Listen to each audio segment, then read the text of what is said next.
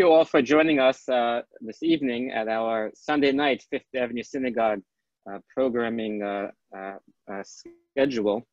We hope everyone is well, and we continue to hope and pray that the cases in New York decline, and please God around the country and around the world as well. Tonight we have a very special program. We're going to pay tribute to Rabbi Dr. Norman Lamm of blessed memory. Tonight is his shloshim, 30 days since he departed. And whether directly or indirectly, Rabbi Lamm most definitely left his mark on American Jewry. He helped shape the character of Yeshiva University as Rosh Yeshiva, as president, as chancellor, and helped direct its mission.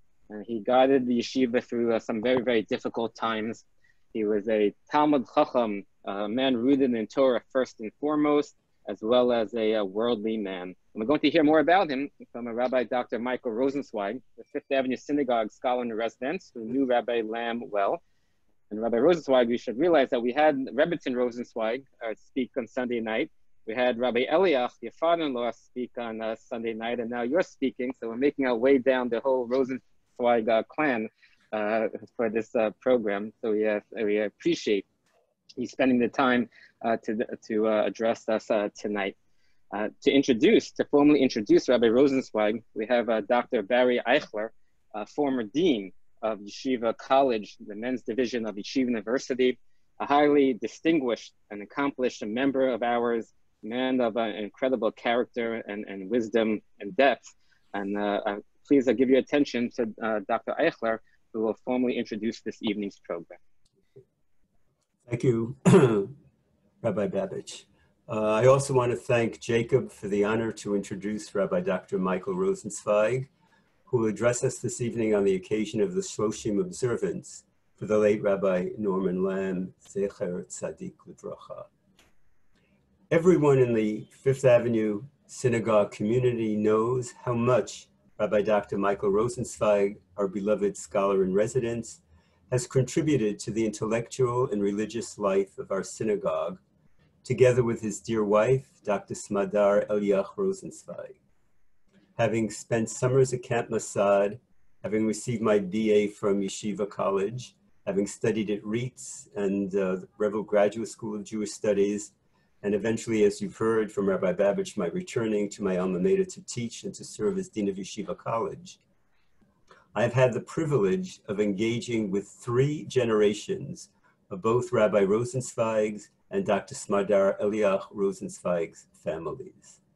These 2 beautiful families who have dedicated their lives to Jewish education and to the betterment of the Jewish people so fittingly personify the proverbial statement in the biblical book of Mishlei, Ateret Zakenim B'nei Vanim, Tiferet Banim Avotam, progeny of the crown of their elders, and the glory of children is their forebearers. All of us who have studied Jewish legal texts with Rabbi Rosensweig are aware of his mastery of Torah and the vast body of halachic literature which spans 2 millennia.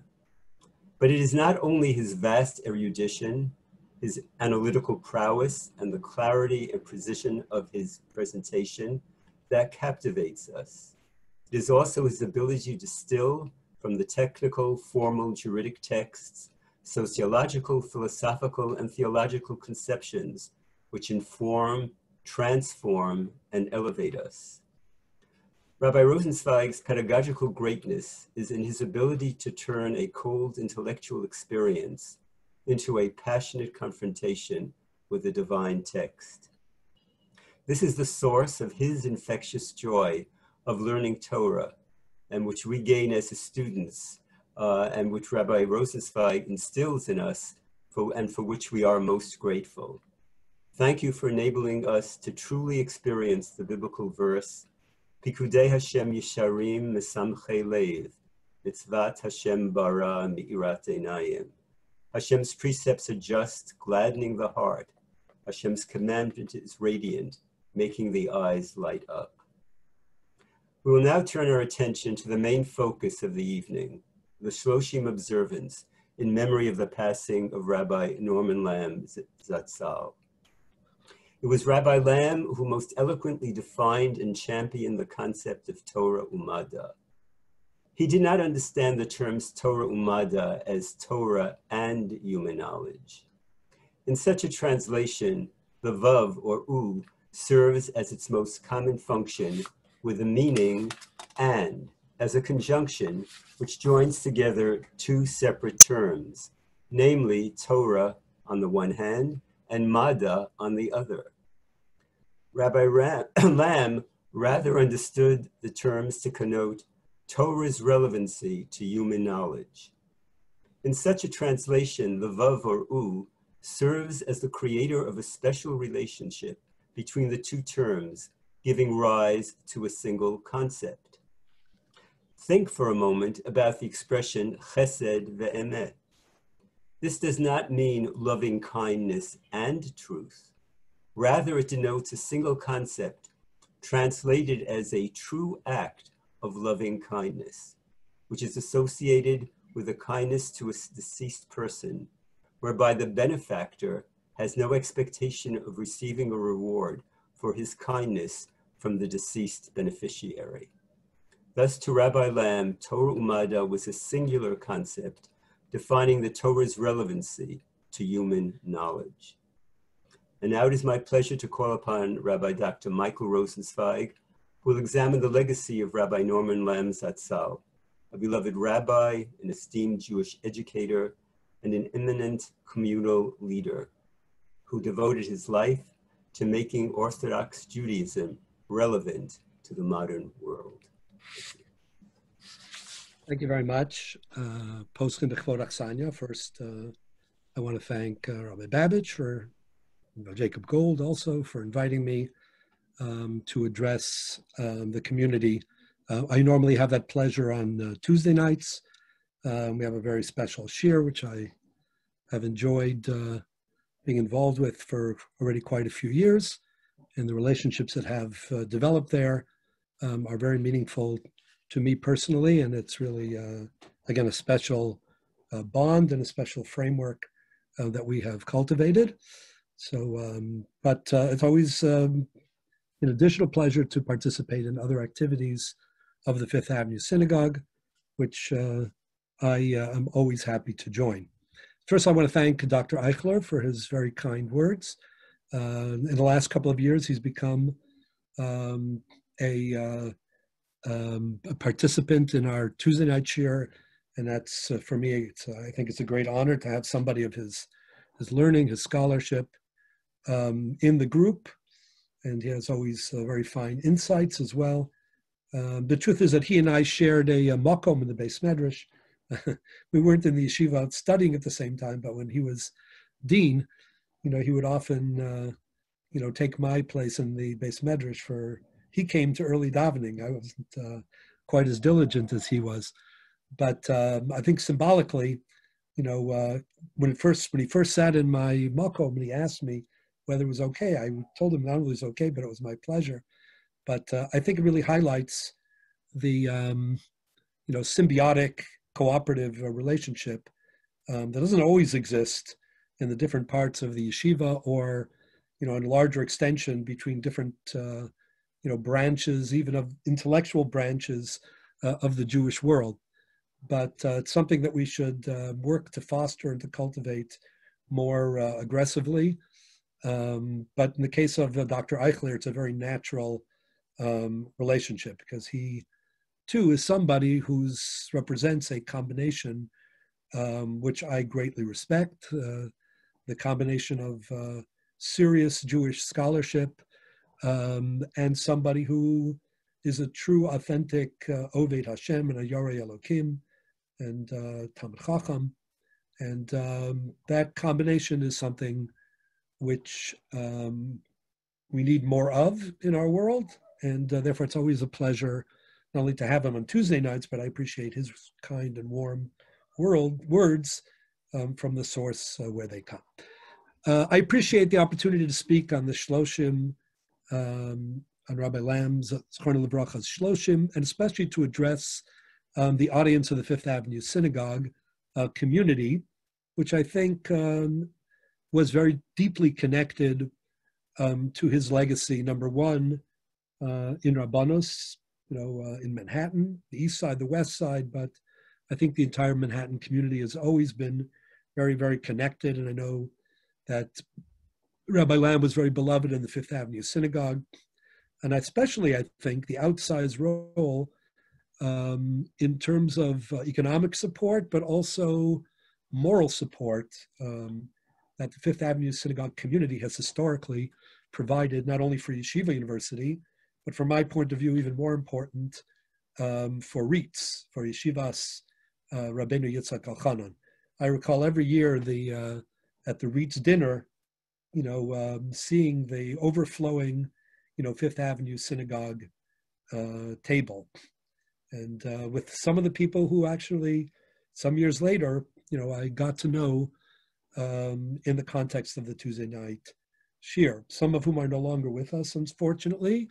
Their memories and their inspiration continues on, and others who continue to be a part of the shir and a part of the active role of synagogue life. So I know that Rabbi Lamm had great affection for Fifth Avenue Synagogue and that it was reciprocal. Therefore, speaking tonight on the shloshim, a little bit, the time that we have, about his legacy and in his memory is particularly meaningful.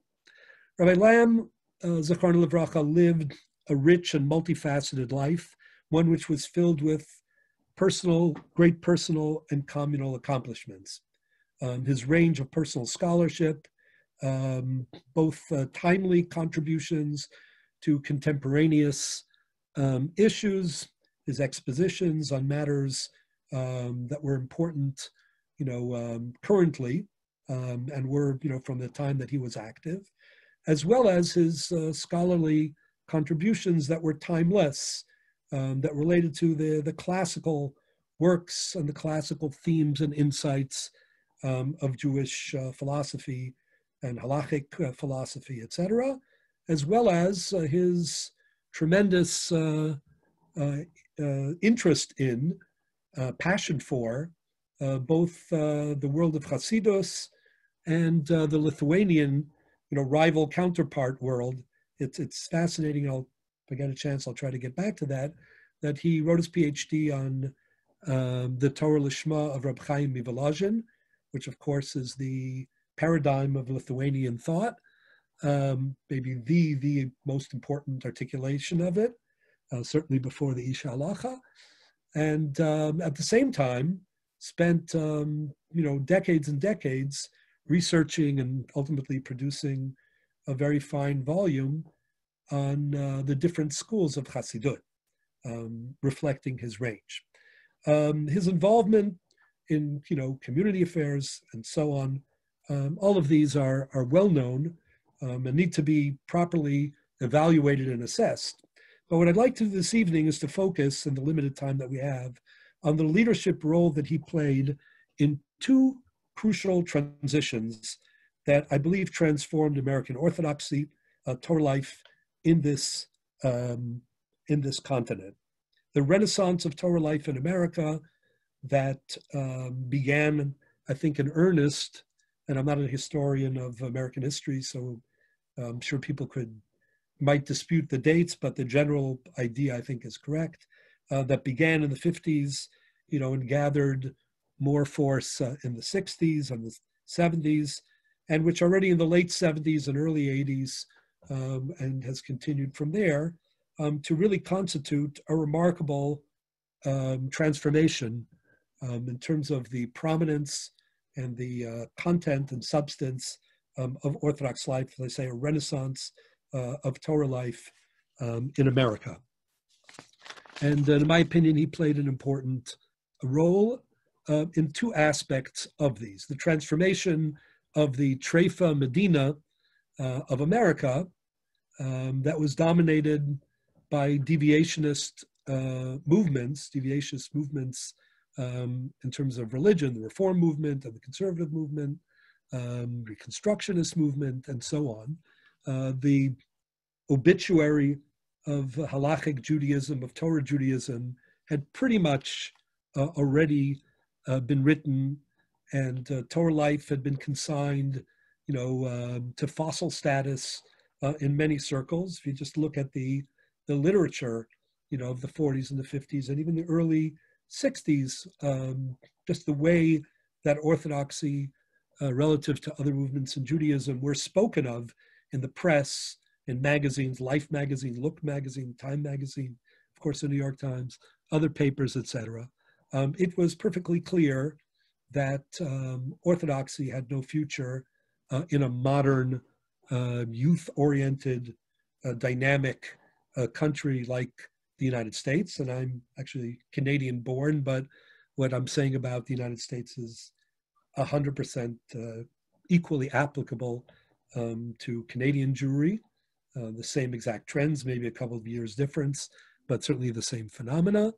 And the remarkable change that has taken place, the efflorescence of Torah life in the United States and in Canada, again, with all the problems that remain, and they are formidable, enormous. And I don't want to get into them this evening because we just don't have the time. But nonetheless, notwithstanding, no one could have predicted that we would now live in a reality in which there are dozens and dozens of yeshivot, some of them on very high and serious levels, that there are communities whose commitment to Torah mitzvos and to Limud Torah is on a level that never could have been even realistically dreamed of in the 50s and certainly in the early part of the 60s. There are many factors that went into this transformation, Baruch Hashem. It remains remarkable. But in my opinion, we'll discuss this more fully in a couple of minutes, the unsung hero of that change in American life, in communal life, the engendering of all these institutions and the underpinning of serious limud Torah and shmiras hamitzvos, which went along with them. Some cases, preceded, most cases followed. All of this has much to do with an unsung group of rabbis in the field and educators in their schools. I can give a shout out to, it was mentioned earlier that I'm following the path of a Sunday night path, I guess, of my wife and my father-in-law, but my father-in-law, of course, whose contributions in chinuch and pioneering enterprises like Tachnit Yud Gimel were really transformative in our community and the larger Torah community. But it's the combination of certain stellar, talented rabbis in the field, what I call the rabbi-doctor contingent in particular, as well as some of those visionary mechanchim, both groups which refused simply to be realistic. Both groups basically continued to dream, or even more importantly, continued to act out of conviction and idealism with a sense of purpose, uncompromising purpose, that generated the change that I speak of. But the second part of this transition, equally important, and one in which REITs, Yeshivas Rabbi Yitzchak Elchanan, and certainly other prominent yeshivot in America as well, Lakewood and Chaim Berlin and Torah Vodaas and so on and so forth. I don't want to leave anyone out.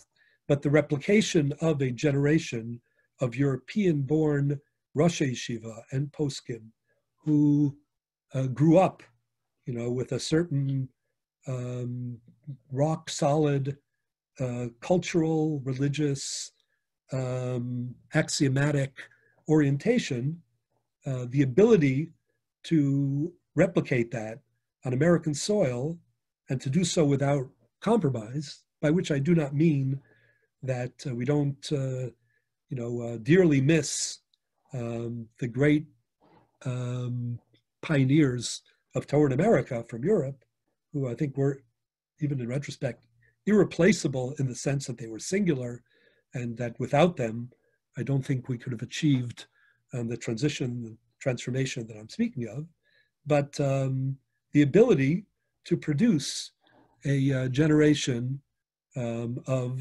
serious Talmidei Chachamim, Poskim, Rabbanim, on that level, side by side with the Renaissance and Torah and community life and so on and so forth, is something which is a story that basically has not sufficiently been told.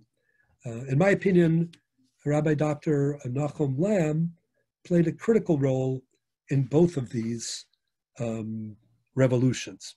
Rabbi Lamm's role in these vital transformative endeavors was all the more significant for the fact that he basically functioned in a dual role as both a key facilitator and, notwithstanding the rigorous duties and responsibilities that he assumed, both in his rabbinical position, when he was a rabbi of the Jewish Center in particular, and he was very popular and very much in demand communally, and even more so when he assumed the presidency of Yeshiva University and Yeshiva Rabbeinu Yitzchak Elchanan, the fact that he was able not only to be a facilitator, but he continued to be a substantive contributor to these developments is something that is particularly noteworthy. Let me introduce it by referring to a halachic paradigm. In Parshas Baloscha, we read of Aaron HaKohen being given the mitzvah, Baloscha Saneros, being put in charge of the institution of the menorah in the Beis HaMikdash. And Chazal comment that initially Aaron HaKohen had a chalisha sadas. He was upset. He had felt slighted. He and the Kohanim had been excluded from the Chanukas HaMizbeach, which the Nesiim were involved in, until the Ribono Shel Olam assuaged his feelings of neglect by telling him that shalcha, that yours, is greater than theirs. And as some versions have it, yours is a permanent, enduring contribution, which is more than the Chanukas HaMizbeach of that particular era was going to be. What is the contribution of the menorah? The truth is that in Jewish thinking, the menorah is a paradigm for halachic thought, for Torah wisdom, and especially for Torah leadership. Its singular ingredients, then, are a blueprint for Jewish leadership, scholarship, and impact. And that's why I want to make just a couple of brief references to them in our short presentation this evening.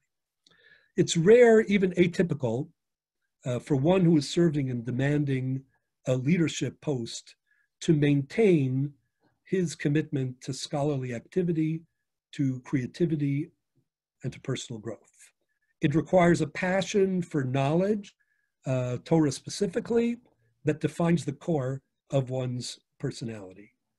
And then, no matter what your obligations, you simply don't have the ability, right, to give up your own persona, which is defined by your commitment to Limud HaTorah and to scholarship. But truly authentic halachic leaders are always defined by the sense of purpose and by the sense of passion, which includes both of these components.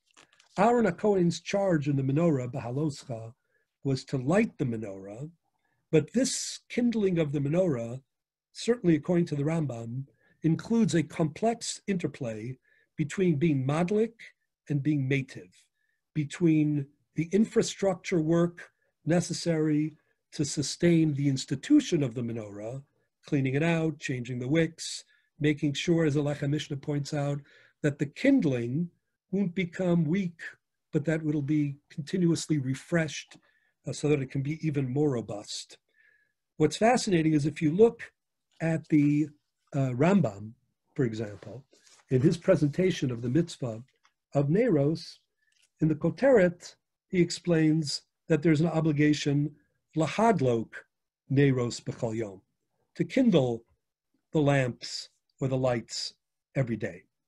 But when he actually analyzes the details of this halacha in Perek Gimel Halacha Yud of Hilchos Kli HaMikdash, he explains that dishun ha-menorah, cleaning out the menorah, doing the maintenance work, v'hatavos neiroseha, and the infrastructure work that is an investment in kindling in a more qualitative way, ba'boker u'ba'erev mitzvah saseh, shenemar yaroch oso Aaron ubanav. This seems to be a contradiction, the hadlaka in the koteret and in minyan mitzvos, and the dishun and hatava of the halacha. But then the Ram goes on to say, v'hadlaka sneiros doches haShabbos, as if the hadlaka and the dishun and the hatava are interchangeable. In halacha yud beis, ma'u dishun hamenorah, and then he continues, umadlik ner shekaba, v'hadlaka saneiros hi hatavasa. And then in halacha yud daled, the ketzad madliko, and then he goes on to explain, lo haya metiv kol neiros bepamachas, ner shekaba madlikin also miner acher, ketzad seder ha'atava. In other words, the Rambam goes back and forth almost without any kind of explanation between the facilitation of and the enhancement of the hadlaka and the hadlaka itself. And indeed, in Jewish leadership, the ability to share with others and to facilitate structures and an infrastructure which creates dynamic, robust, long-lasting light, ner, is critical. But the only person who can facilitate effectively is someone who themselves is a madlik, understands and is committed and contributes to the substance. And in this sense, great Jewish leaders always have this combination, which is rare in the rest of the world. Rabbi Lamm is someone who had a very high profile, demanding rabbinate in Manhattan, and even more remarkably, under the enormous pressure of running an institution, a complex institution, I can tell you, like Yeshiva University, is someone who continued to invest heavily in his own Talmud Torah, his own scholarship, addressing contemporary issues, and at the same time, never losing interest in the classical foundation that necessarily provides the foundation for a contemporary essay or exposition. Let me begin by discussing the early years. There's a personal element in my relationship with Rabbi Lamm, not so much, I mean, I worked with him for many years, and Baruch Hashem, we had a good relationship. We had many disagreements, as people will, and many, many more agreements. But Baruch Hashem, a very good working relationship. But my connection to Rabbi Lamm really goes back to his very warm and enduring friendship with my father, Shlita. My father came to New York from Toronto. He knew no one in the yeshiva, but he just had a very strong conviction, and that's a story in its own right. Would not stop until he made it happen, that he was going to study in Yeshiva Rabbi Yitzchak Elchanan and Yeshiva College. And one of the deepest friendships that he struck was with the young Norman Lamm. They were roommates for many years. They were really very warm friends. They developed a strong bond. My father was alone in New York. The Lamm family, the extended family, who he developed great affection for, Rabbi Lamm's parents and his sisters and his brother, often provided him achnasas orchim. He felt a ben bayis in their home. And it's a relationship that continued all the years, even till the very end. My father was in phone contact with, Rabbi Lamm, and that relationship, continued to be a source of great strength and joy for both of them. It's something that extended, to Rabbi Lamm's wife and my mother through them as well. But more than that, or side by side with that, my father, together with Rabbi Lamm, were part of a group of chaverim that really developed a very strong bond and that shared a commitment and a kind of mission, conscious, articulated, or otherwise, as Talmidim of the Rav Zatzal, to transform, or at least to be consistent, to be principled. The result was that they transformed, together with the great educators who were their counterparts, all of them dreamers, all of them unsung heroes. They transformed Jewish life in America. The Rav Zatzal at the time was able to handpick his shir. He had somewhere between, 18 and 25 Talmidim. My father was in that group. Rabbi Dr. Saul Roth, whose attendance, Tuesday night is also a source of great joy, and who's the Rabbi Emeritus, of course, of the Fifth Avenue Synagogue, and again, one of these accomplished Rabbi Doctors, Rabbi Dr. Moshe Tendler, Rabbi Dr. Walter Wurzberger, who wasn't a Talmud in the yeshiva, but who became connected with the Rav and with that group, and others. I hope, I don't want to mention them all because then I'll leave some of them out. But this elite group were inspired by the Rav Zatzal, his tenacity, his aspirational approach, ambitious approach to Jewish spirituality that is centered in the halacha and that is uncompromising, even as it is thoughtful and sophisticated and able to address contemporary issues, and has the capacity to be appealing to a modern audience that gives it a fair hearing. Each of these Rabbi Doctors, each of these special talented people who could have made incredibly successful careers and certainly more lucrative in any other walk of life, including Rabbi Lamm and including all the others, were inspired to go into chinuch and rabbanos and to bring their singular kochos to this task. They were students of the Rav, and they were articulate ambassadors of Torah, sophisticated, each one with a nofech mishalo, each one with a different singular quality that helped them in this not intentionally coordinated, but as, again, students of a great master who encouraged their independence and their cultivation of their own particular strengths, who encouraged them to go out. They knew enough to remain loyal to the goal and inspired by the ultimate telos of all of this, but they became the ambassadors to Torah, which I think transformed the landscape of American Jewry. Rabbi Lamm in particular was very prominent in this role. His capacity to speak, he was an excellent darshan, but not just clever drashos, the tochen, using style to convey substance, his eloquence, his effectiveness, both as a speaker, as a writer, as somebody who was accessible and had content at the same time. A very difficult combination, I can tell you. A rare one and an important one.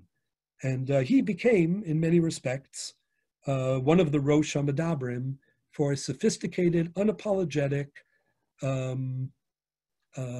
idealistic Torah Judaism fighting in the community of ideas for acceptance and winning that battle over time. The Rav's Talmidim, as I said, were independent and at the same time talented. Each had his own singular contribution to make, but in the end of the day, they perceived themselves as having a strong Masorah from their Rebbe. Rabbi Lamm, in addition, had a strong Masorah from his grandfather, Rav Baumel. Try to speak a little more about him as we go forward. These were cultivated. They were packaged for each, and for Rabbi Lamm in particular, a very effective role that he played in leading much of this revolution. Rabbi Lamm's writings, his lectures, his persona became very impactful. As the first editor of Tradition, a journal which was devoted to tackling, I guess, contemporary issues, but again, in a very traditional way, one that was intended to meld, again, sophistication and modern sensibilities, but with the integrity of, the continuation of the Masorah. It was symbolic and substantive that Rabbi Lamm was the first editor of tradition in terms of what that reflected. So while the articles in Look and Life and Time were essentially prematurely predicting the oblivion of Torah Judaism in America, this unsung group of rabbi doctors were in the field day after day, tzav l'tzav, kav l'kav, doing the work. And I don't mean as foot soldiers. They were not foot soldiers. They were generals in an effort which ended up having, enormous impact. We are here and able to continue and to, accomplish and to take things to a next step because of that unsung group whose dedication and whose talents brought us here. Let me move on since time is already getting late. Let me talk about the second revolution and Rabbi Lamm's role as president of Yeshiva University, which is obviously something that I am more personally familiar with. His obvious role in staving off the economic calamity for the yeshiva, the rescue of the yeshiva, is something that is well known. I leave the details and the assessment to others who are much more competent in this field.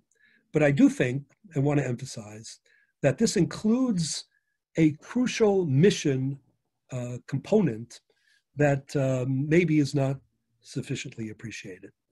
Rabbi Lamm's heroic efforts to raise the funds and to stave off bankruptcy for the yeshiva, this is something that he told me and others, reflected a sense of profound personal identification and responsibility for this singular institution. Yeshiva University is the only institution of its kind in the world.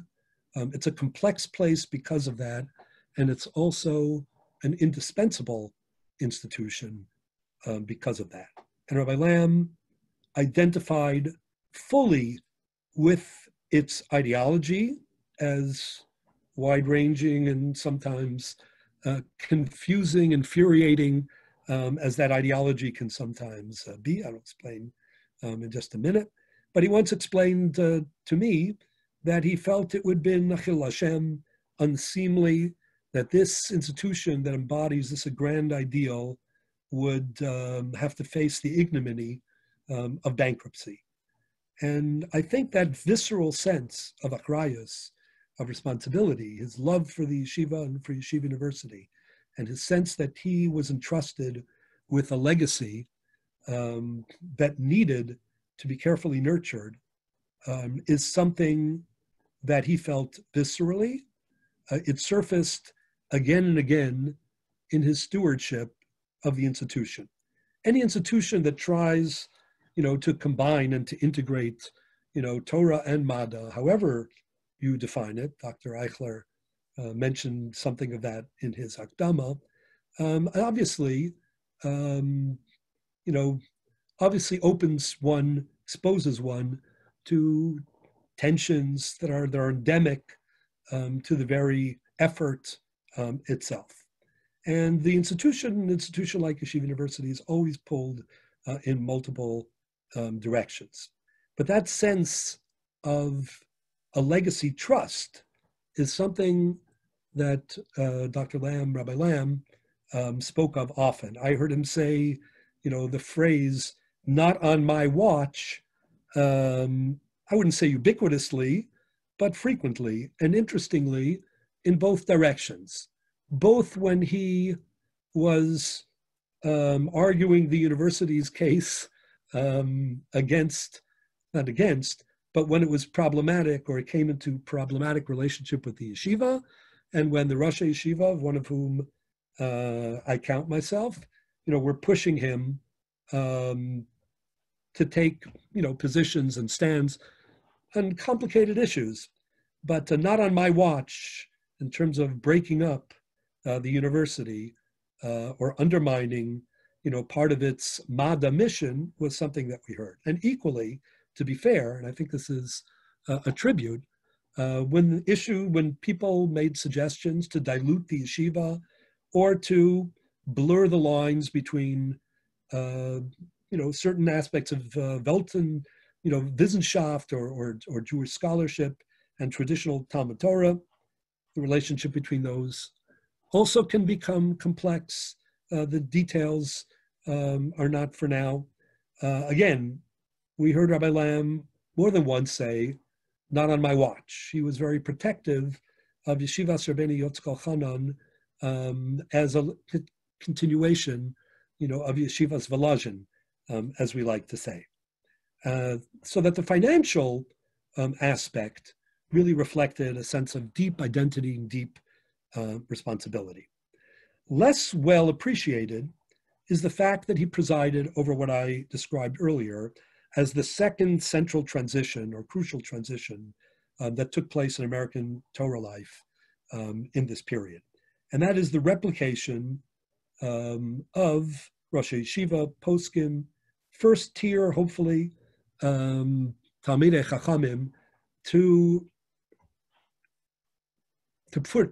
stand in the place of, we won't say replace, we'll say to assume the positions that were sadly vacated by the great European predecessors who no longer could fill them. And that is a very remarkable accomplishment as well. Quintessential American products who have the training and the temperament to continue, the legacy, call it a Volozhin, of the Olam HaTorah, even as they are hopefully equipped to be effective on these shores in terms of their culture, their understanding of the community, etc. Many doubted that could ever take place. In the beginning of Rabbi Lamm's tenure in Yeshiva University, certainly the majority of the Rosh Yeshiva and of the poskim in our community continued to be the ones who came from Europe and who had been trained in the great yeshivot there, etc. And again, it was a particularly impossible challenge. I don't have much time, so I'm going to just, shortcut a little bit, to navigate the inevitable departure of our great Gadol Hadar, the Rav Zatzal, Zecher Tzadik Livracha, a colossus in all facets of Jewish scholarship, in Lumdus and Jewish philosophy, and as a personality whose imprint remains, to this day on the entire yeshiva and incalculable on our community and on the world community. How to navigate, when the Gadol Hadar, whose impact is so vast, becomes older, becomes weaker. He himself is no longer able or capable of the commute, etc. But together with Rav Chalap Shlita, the Menal of the yeshiva, whose role also deserves a tremendous amount of credit, not for now, but together they ably and deftly managed to cultivate and develop a cadre of Rosh Yeshiva and Ramim and Poskim in the community, together with what was going on in parallel in other yeshivot and parts of the Torah world. What they were able to accomplish was to generate a group that were Talmidim of the Rav, faithful to his Mesorah in the way that Rebbe Talmud Mesorahs are intended to be, not clones, but people who have their own combinations and nofach mishalahem and their own interests, etc., but who see the image of the Rebbe and have been, certainly defined by the experience having been exposed to him. So to maintain continuity and coherence while also breathing new life and dynamism and even creativity as appointment after appointment was made in the yeshiva. In the end of the day, this is exactly what being a mativ as well as a madlik is. Only by somebody who's a madlik can be a proper mativ, can handle and navigate the infrastructure in a proper way. But if the goal in the end is to make the transition and to come out with a more robust, not greater Talmidei Chachamim necessarily, everybody, no generation is, Alman Yisrael. But of course, you never completely replace the great men who impacted and transformed, your world. But the ability to move on to the next stage in a manner that respects that and it also advances the agenda of Torah is a very challenging, a very difficult enterprise, and one which was accomplished in a way that wasn't suffocating to new creativity, but at the same time, again, which guaranteed a legacy of Masorah. The role of the kolim in the yeshiva was particularly crucial in this respect. Rabbi Lamm is the one who established, in terms of fundraising and the parameters of what was then called the Grus Kolel Elyon, beyond a regular kollel, the idea of investing. I guess the original idea was like patterned after, a Princeton advanced institute where you'd bring together, elite group of Talmidei Chachamim, and they would make presentations, they would critique each other, etc. It isn't exactly that way, but that was kind of the general idea. Rabbi Lamm was behind the establishment of the Grus Kol. I was actually personally I believe I was the first one offered to be in the first group of the Grus Kol. I was fortunate enough to have the opportunity to take those extra years of personal investment, etc. And after the finances of that ran out, the replacement Wexner and Baron Kollel, the Rosh Kol of the Baron Kollel, Rabbi Willig, Mordechai Willig is the Rosh Kol of the Wexner Kollel. This idea of having the opportunity to invest in young Talmidei Chachamim, to give them another 3 or 4 years, where they can simply, reflect and study and cultivate, their own style, in a laboratory, a bes medrash of like-minded, serious Talmidei Chachamim, is something that has had incalculable impact on our larger community in terms of providing Rosh Yeshiva and poskim and prominent Rabbanim, and of course has had a transformative effect in the base medrash in our yeshiva, the interactions, with the younger group, I don't have time to elaborate, has been particularly significant. Together with Rabbi Chalap Shlita, Rabbi Lamm was crucially involved not only in the fundraising, but also in the design and the goals, some of which reflect his own priorities. The Wexner, for example, Kollel began to offer an advanced professional structure to enhance the ability of 21st century rabbis, to authentically, but also, and with sophistication, but also with effectiveness, cater to their communities. And it became kind of a model program, which was then adopted by the rest of our smicha program. The Baron Kollel included a component which encouraged and funded further graduate schools, so that young Talmidei Chachamim who were getting these extra years of investment, so that they could be steeped in Havayas Tabai V'Rava, in learning Torah in a classical way, would also have the wherewithal and the encouragement to pursue a Mada agenda, if you will.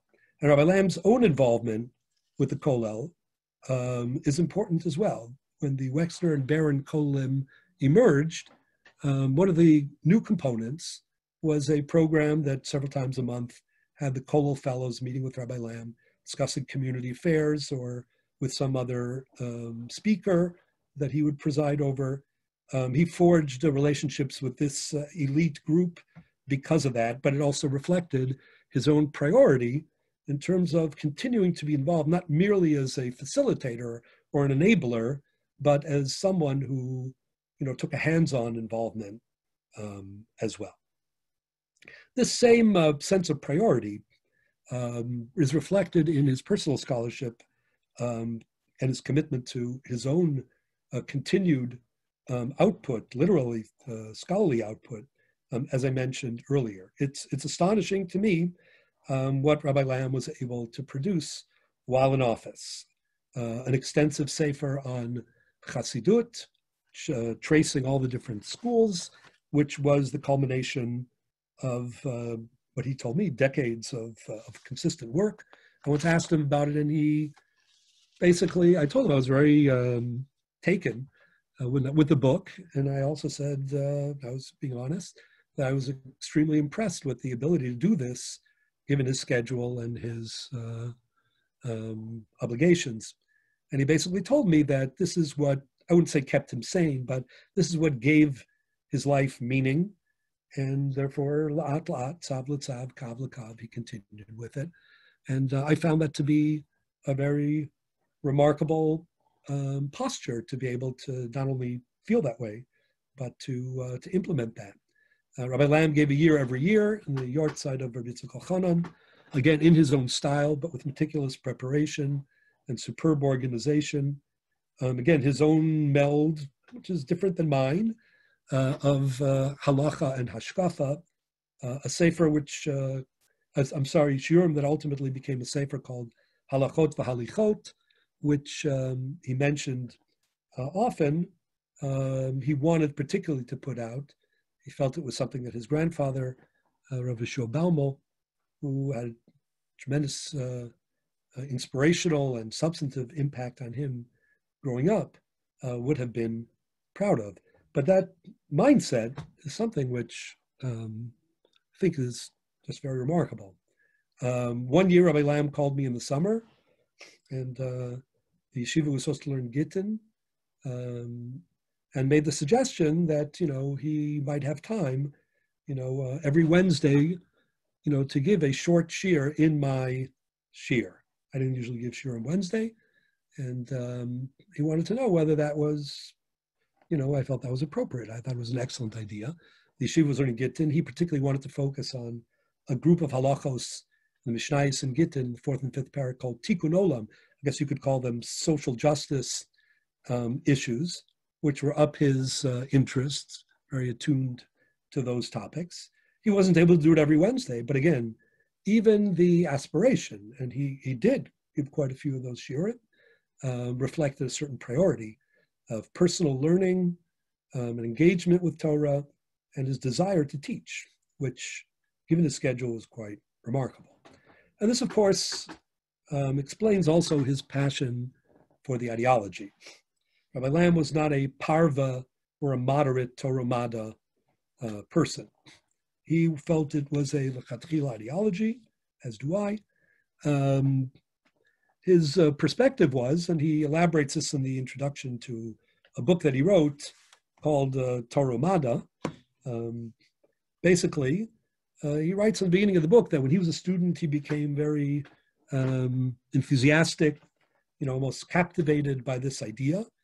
But he was also struck about how little discussion there was about what it really meant and what its implications were, never mind how to execute and implement it. And that he felt the same way, when he came back to the yeshiva teaching. And once he became president, he had resolved that, when he had the opportunity, he would try to focus more on the implications of the motto, so it wasn't just a slogan in the elevator, or on the masthead. And what followed were, Torah Mada lectures and Torah Mada journal and this book that he produced, but the involvement of Rosh Yeshiva and professors of Judaic studies and other professors. Again, at a certain point, I think we all, including Rabbi Lamm, maybe a little later, felt that Kashem Shabakabel schar la drisha, Kach Makabel schar la prisha, that you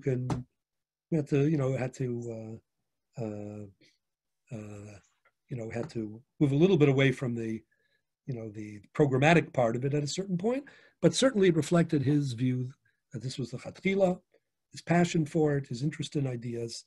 The book that he wrote is an extremely interesting book.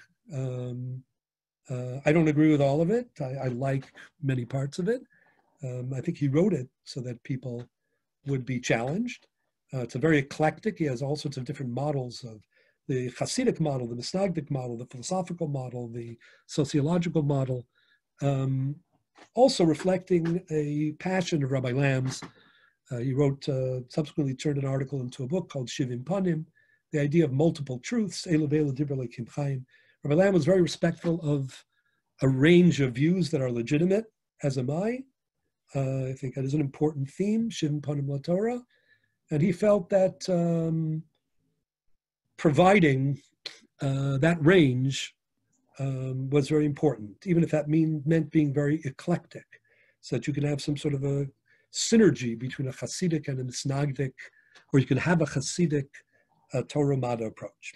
But in terms of the enthusiasm and the substance and advancing the discussion, certainly the contribution is important.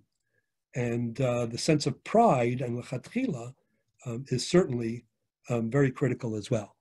Chazal say that the Kanei HaMenorah, represent the reason that there are 7 branches is because there are different facets and dimensions of Torah. It's also important to know that they tilt towards the middle. And in this respect, Rabbi Lamm, I think, made another contribution. He didn't like or was critical of the term modern Orthodox. He felt that it reflected compromise, that it sounded, like a watering down of standards. And he believed, as do I, and the details of implementation between any 2 people on this topic are going to differ in some cases substantially, but that this has to be a lechatchila, an aspirational program, and one which is driven by and defined by and filtered by the Torah itself. I like to always suggest that the Kanei HaMenorah, the menorah, whose central nair, all the nairos are lit tilted to the central one. The central one isn't a separate, mobile nair. It's the stable Hefza Shel menorah itself. Rabbi Lamm insisted on calling what others called modern orthodoxy, which he felt, as I say, was too compromising or too relativist, a centrist orthodoxy.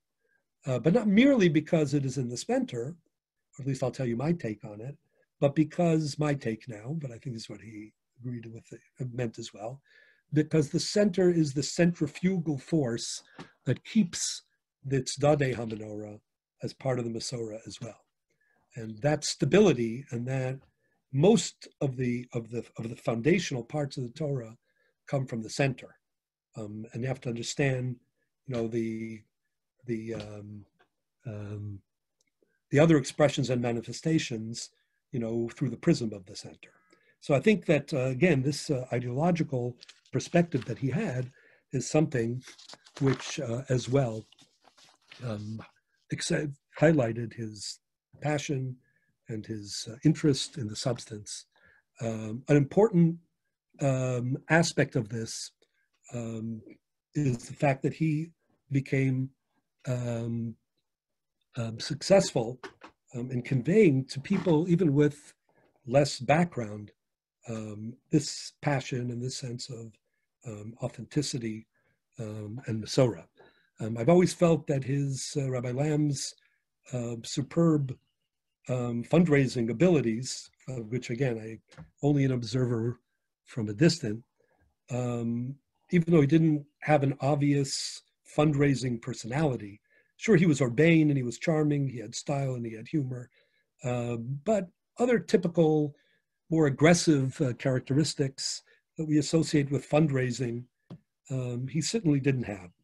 But I think that it was his gravitas as a serious scholar, as a Talmid Chacham, as somebody whose passion for the ideology, whose conviction, and whose overriding identification with the institution, his sense of what I called before responsibility as a trust and a legacy. I think all of these shone through and garnered tremendous respect and enthusiasm. Authenticity, sincerity, substance were the crucial components, even in his success in fundraising alone. My time is up, but let me just end with one very quick story. This was told to me by, the former dean of Einstein, who was a non-Jew, and who told me that every year there used to be a Einstein dinner in Palm Beach in Florida. And that one year, and Rabbi Lamm would attend, together with the supporters of Einstein College of Medicine. He said that one year he was sitting at the hotel, this non-Jew, and he was eating his bacon and eggs in the morning. And then Rabbi Lamm had just flown in from New York, and he was walking through the hall of the hotel. And this, very wonderful man who was the dean of Einstein and a very refined person. He saw Dr. Lamm, he said, and he became hugely mortified that he was eating bacon and eggs. And he went over to him and he apologized. At which point Rabbi Lamm, of course, very graciously told him that as a non-Jew, he has nothing to apologize for. He also added, humorously, that if some of the Jewish donors had felt a little bit, mortified, that would have been, perhaps better. But the story was told to me to illustrate the respect that people had. People didn't want to disappoint him. They felt that he was somebody who was authentic, who was consistent, who was sincere, who stood for something. And they responded to him in that way as well. Chaval al da'avdin, this is the shloshim, a person of great quality and of great accomplishment, to contribute to two related, of course, transitions, transformations, is a huge legacy. It requires principle and endurance, wisdom, and sophistication to be successful in helping, to accomplish almost an impossible revolution of Torah, of life in America, Jewish life in America, whether it be, again, on the communal level, as one of the rabbi doctors, the unsung heroes, or presiding over and contributing to, both as a meitiv and a madlik, providing for the next generation of Rosh Yeshiva, Poskim, Gedolei Rabbanim, other leaders. These are huge accomplishments. And that's quite separate from, again, as I say, the personal scholarship and the personal impact on many people. So, Tehei Nishmaso Tzura B'Tzara Chaim, he will be greatly missed. And the yeshiva continues and the Jewish community continues to benefit enormously from his legacy. Thank you very much. Thank you so much, Rabbi Rosensweig, for that fascinating presentation. That's some insider perspective. And thank you, Dr. Eichler, for that eloquent introduction of yours. We're now going to open up for any questions. You could type in a question if you would like. We have a few questions to present to you, Rabbi Rosensweig. That's okay for you, with you. The first question is that you mentioned that the Rabbi Lamm spent a great amount of time developing the principles of Torah Mada, and he encouraged the Rosh Yeshiva to get involved in developing those ideals as well. In your opinion, the success of the yeshiva that he saw under his tenure, to what degree did his efforts in developing this particular vision and this particular ideology lead to the success that he witnessed during his leadership of the yeshiva? Well, I will say that by definition, and I think I alluded to this earlier, any hybrid ideology, Torah Mada, Torah, whatever you want to call it, Torah Derech Eretz, is complex and difficult to define, even more difficult in some cases to implement in a broad way. And therefore, it's much more challenge. It's obviously the challenge is greater than a more singularly focused ideology. And by definition, it's not only more complex, but for that reason, it is also more wide-ranging, meaning what will actually constitute, an application of this vision, is going to be debatable. And I'd say Rabbi Lamm in his book, which is, I think a good barometer of it, talks about, 10 different models of it that he's playing with or that he's, kind of presenting. And he makes this point as well. Again, I don't think it's an original point. I think it's endemic to the enterprise. So I think, that everybody has a different, take on it. And I think that's perfectly fine. I think personally, I would say that Rabbi Lamm now and then was a little bit frustrated. He felt, I think, that some of the Torah portions of the yeshiva weren't fully invested in the ideology as much as he would have wanted them to be. My view has always been, and I used to articulate this to Rabbi Lamm very regularly, I disagreed with him on that. I felt, as I just said, that that's part of the process, and that I think we underestimate how much being exposed to a wider range, and a more eclectic, group of sources and so on. We underestimate how much impact that has, even among people who don't themselves formally or consciously, identify with an ideology. So from my point of view, the yeshiva is a very dynamic place. I think it's very healthy. And it has a range, which I think it should have.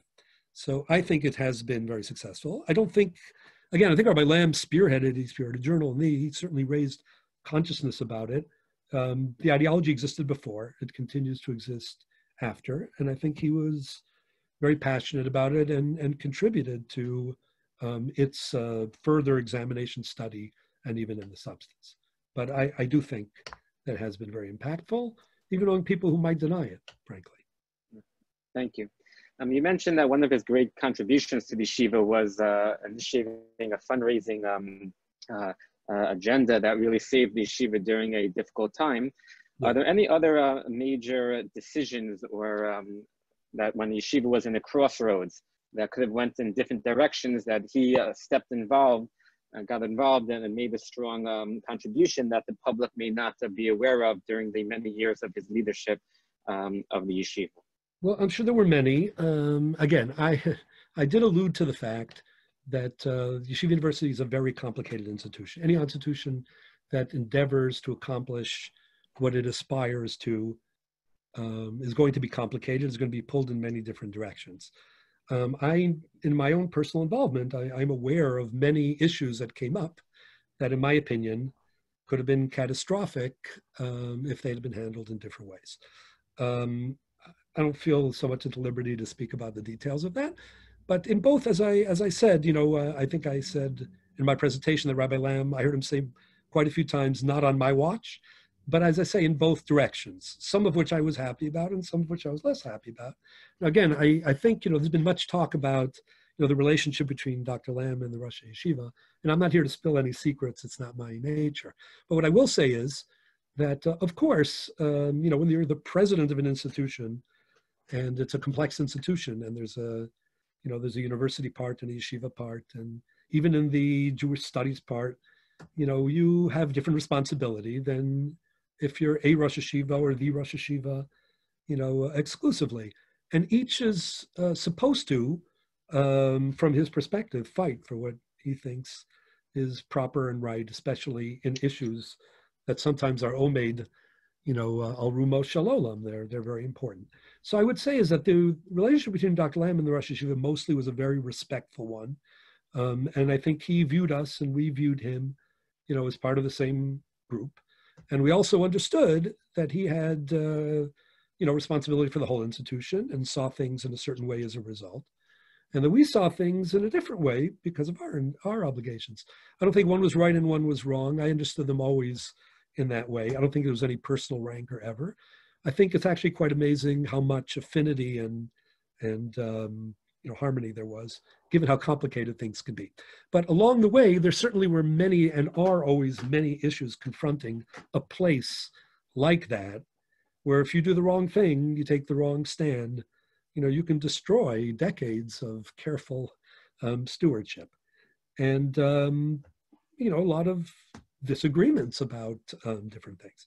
But I would say in the whole that this sense of, as I said, identification and responsibility were very admirable. And mostly, I think they stood Rabbi Lamm in very good stead. And, the yeshiva, came out of his tenure, I think, a much stronger place including the transitions that I mentioned. You can never be stronger for losing the Rav or David Lifshitz or, et cetera. I'm not stronger in personnel in that sense, but in terms of the overall structure of the yeshiva and what needed to happen and, its ability to move forward and to develop and cultivate for the next generation, as well as some of the other challenges. I think that with all of the struggles, that the yeshiva ended up in a stronger place. And, we continue to have these issues all the time. Sometimes you read about them in the newspaper. It continues to be a challenge, and we continue to have to exercise great responsibility for a singular institution. So, thank you. Just two more questions, and then we'll conclude. You mentioned that he was very adept at fundraising, but to run a yeshiva, you need two things. You need financial backing, and you need talmidim, you need students. And being that, as you mentioned, American Jewry was not necessarily so committed to orthodoxy and sending their children to these schools, especially for university, when there are, perhaps more exciting options out there for a lesser affiliated family.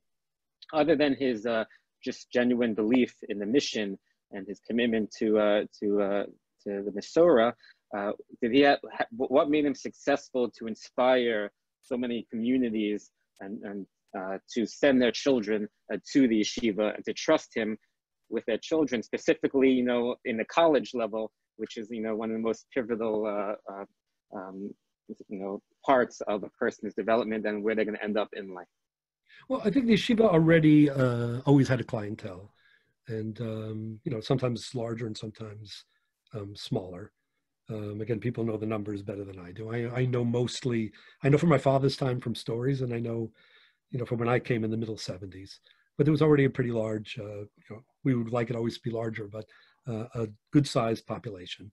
What the yeshiva offers in terms of that combination, and I believe also, and I hope this is true, I certainly like to believe it, in terms of the quality of our Beis Medrash alone, is something that is attractive to serious people. And I think what did change in terms of the background of your question is there was always a group that was interested and that was coming. I think the yeshiva became way more serious, much more high level across the board. There was always the Rav and the Rav Shir, but that was kind of, one story. I think the real change there came from, the year in Israel, which I alluded to, my father-in-law in Yeshiva Flatbush and Rabbi Simcha Teitelbaum in Yeshiva High School of Queen, and just the general, they started the program called Tachtit Yud Gimel. In addition, people started sending, more, routinely, for a year in Israel and other circles. I think that, had a huge impact in establishing a much more serious, contingent and group of students coming back. And I don't think Rabbi Lamm had much to do with that. I think he was somebody who, people respected, and therefore they were happy to send there. And, in terms of parents and other things. So Rabbi Lamm had his detractors too. Anybody who takes positions and who espouses an ideology in an enthusiastic way will and did. But I don't think that he was the main recruiter or attractor of the students. That, let's say, has to do with the ideology and especially with this transformation that took place. But I think he, together with Rabbi Chalap, were very wise in managing it and in realizing that the yeshiva can't only be, Rav-centric forever, and that the changes in Israel and learning and Night Seder, I mean, you can chart the change in Yeshiva University through Night Seder, essentially. Rabbi Lichtenstein Zatzal used to tell me that, in his day, they were like, they barely had a minyan from Mariv, and you could, roll things down the aisle and it wouldn't bump into anyone.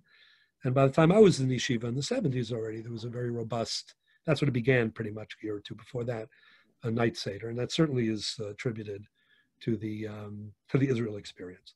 But, continuing that and then growing it, smicha and post-smicha, especially Kol Olim, I think all the people involved deserve a lot of credit for it. And again, we offer something very special, and we need to always still do better. And we need to, be attracting more students. I think it's important for Klal Yisrael.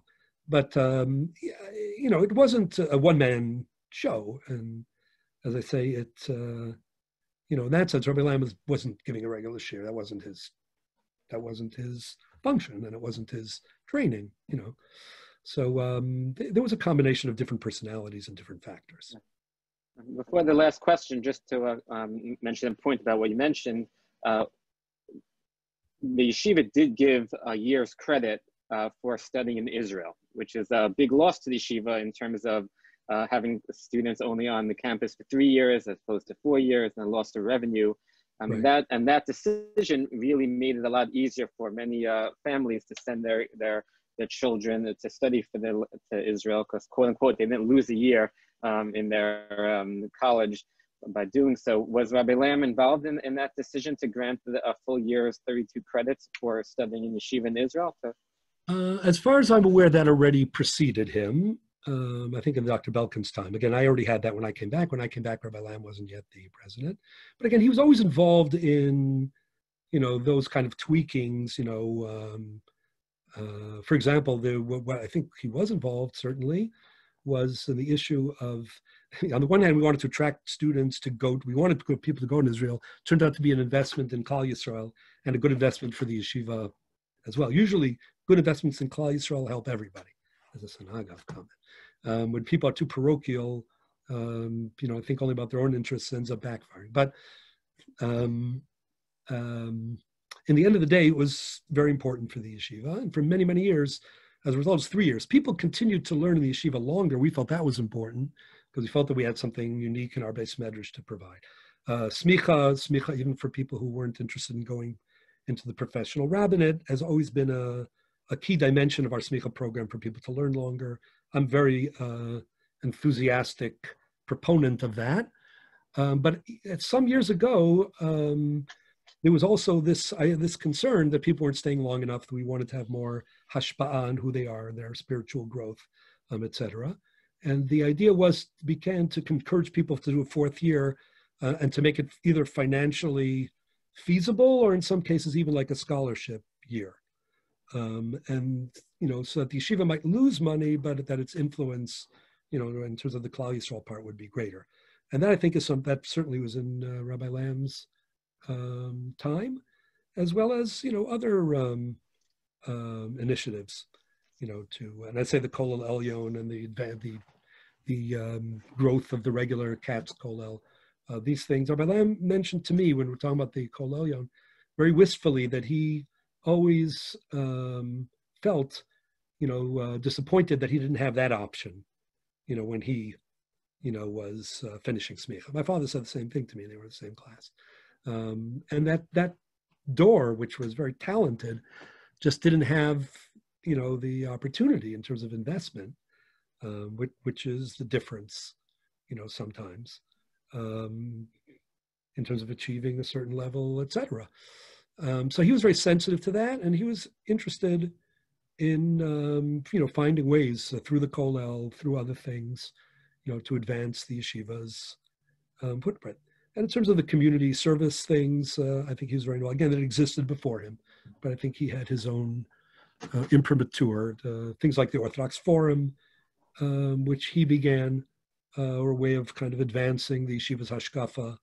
So there were many, many initiatives. Again, he didn't perceive himself, this is one of the most important things I've tried to convey in different ways, you know, as an administrator and certainly not as a fundraiser. Those were necessary to what he, as the president of the institution, was doing, but his heart continued, you know, to be focused on Jewish life and on learning and on the ideology. And I think that's how he perceived himself, and I think rightfully so. The last question, I'm going to conclude with this. There's no way you can know this answer, and it's just a guess, a judgment. But based on your interactions with him as a person and his visions, his ideals, you know, in theory, if he would have taken the Rosh Yeshiva position and the president position in 2020, today, based on the reality we live in now and the unique challenges and issues that exist now that didn't exist when he took the leadership position, and the idea, you know, in which direction he would direct the yeshiva or where he would put his efforts, and your just a guess, from your years of interacting with them. I'm not a prognosticator. To me, though, I'm always a little bit not so enamored. I would say I'm not so enamored by those kind of questions. I think you always look for, there are challenges in every generation.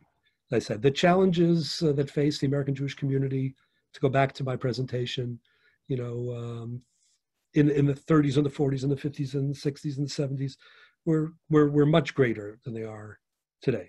Even I'm not discounting, the formidable issues, whether it's the present virus crisis, which will pass, which obviously is challenging, or the question of the standard of morality and